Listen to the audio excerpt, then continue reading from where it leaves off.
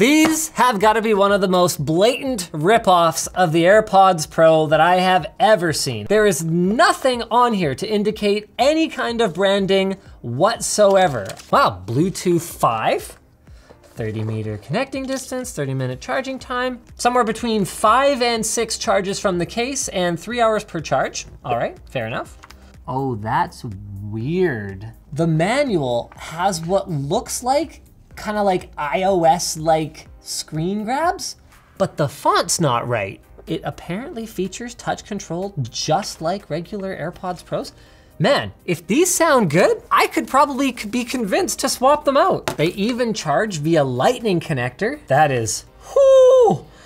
If this lightning cable is anything to go by though, I am not expecting the build quality to be exceptional. That is some cheap molding and some cheap plastic. Even the USB housing is not quite flat. It's a little bit bowed. Other accessories include a couple of, well, I was gonna say different sized ear tips, but these actually all look like kind of the same size-ish.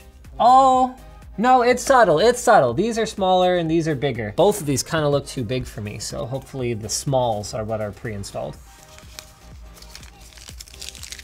Now, we don't look at a lot of, rip-off products, fake iPhones, fake iPods, things like that over on the main channel. That's just not really our jam. So I'm not the most experienced when it comes to spotting the problems with these kinds of things, but I do have a fair bit of experience just with electronics in general.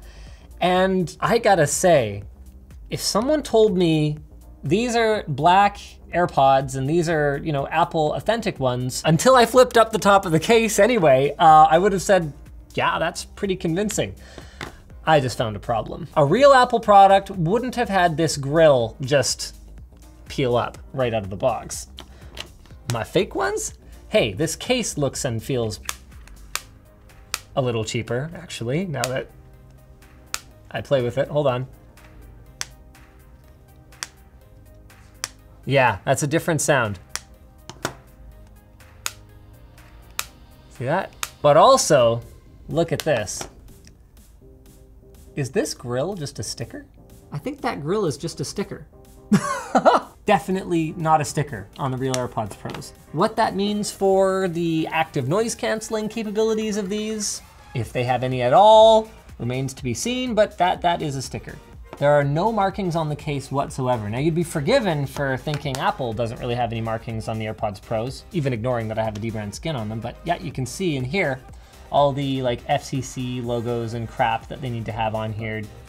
Not so on these black ones here. I gotta say, the matte black soft touch case actually feels pretty pleasing. Pretty pleasing to the finger. My finger is pleased. Fit and finish, not up to the original standard. With my fingernail, I can get in there and kind of create a separation. It's already loose down there at the bottom. You see that? Wait a second. Wow, these aren't even that cheap. So I just finally went on the manufacturer website for these. These are BatPods Pros, and they are marked down from $250 to $100, and apparently have 172 reviews averaging 5 stars on the manufacturer website. Yeah, I'm sure that, that's entirely honest. BatPods. I should have done the whole video like this. They're still great movies. But wow. Why did he have to talk like that? Quality, clear sound with noise cancellation. They claim to have noise cancellation. They also claim to have wireless charging. Can I get a wireless charging pad? Just wanna figure out if this other grill on the back here is also a sticker real quick here. What do you think, Brandon?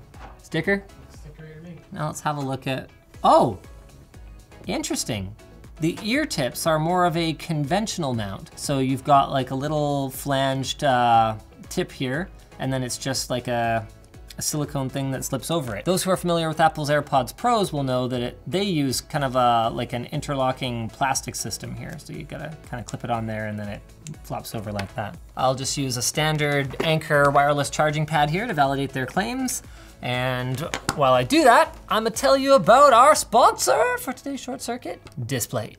Displate makes high quality metal prints. They've got a ton of different designs, over 800,000 to be precise. They're super simple to get on and off your wall without leaving any marks. And we've even got our own designs, which you can check out at the link in the video description. So thank you to Displate for sponsoring this short circuit. All right, well, the light definitely turned on. That was pretty pain-free. All right, it's charging apparently. It's not as bright as the Apple LED. Of course, I think it's fair to say that for most people, it's gonna come down to sound quality.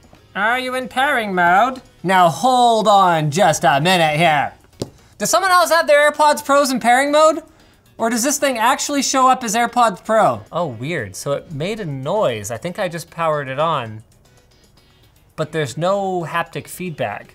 The squeezable buttons are definitely working though. So I pressed and held this one on the right, and you can see I was just prompted for which voice service I'd like to use. Google, obviously. Bixby, really?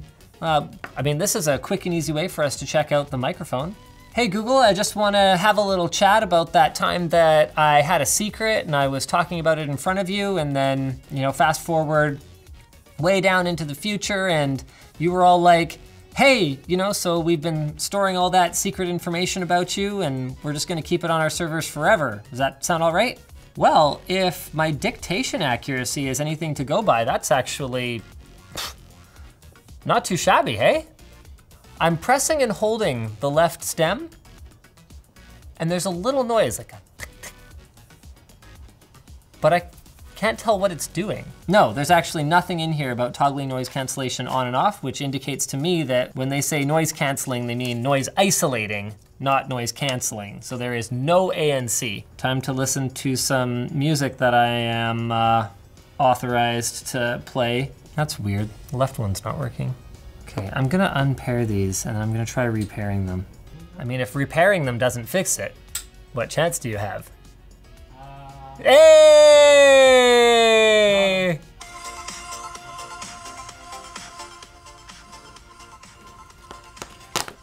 So theoretically, you should grab onto these. And I heard both. Okay, we're good. But no, we're back to one. Dang it, I had one and then both and then one and then both for a while. We're back to one. Weird. Taking this one out seems to improve the situation over here, so I wonder if it's the in-ear sensor, which where even is it on this one? Like I know where it is on the AirPods Pros, but I can't tell where it is. Wait, they're both going. Okay, hold on, I'm listening. Yeah, they're really muddy. These are very mediocre drivers in a low quality casing that happens to look a lot like AirPods Pros. Let me just fire up my AirPods Pros. Confirmed, they're a lot better. The bass has some actual texture to it. You can clearly discern anything that isn't bass from the bass. Of course, they don't cost the same amount. There's no way these ever actually go on sale for $250. So let's evaluate them as what they are, $100 wireless earphones. Let's see if we can pair to this iPhone instead. Wow, look at that. You've got battery indicators and everything, just like you would on an original Apple product. Oh, I heard it for a second. These are terrible, like abominable. Okay, here's what I really wanna know at this point now though. Could I use a cool black case for my real you know what? I'm not doing it. I don't know what voltage this thing is spitting out. D-brand if you want different color AirPods. Thanks for watching, guys. I'm sorry that was so disappointing. I really hoped I had good news for you. $100 black AirPods. I mean, they're not even heavy. Listen to them. They sound cheap. Okay, so do the Apple ones. Get subscribed.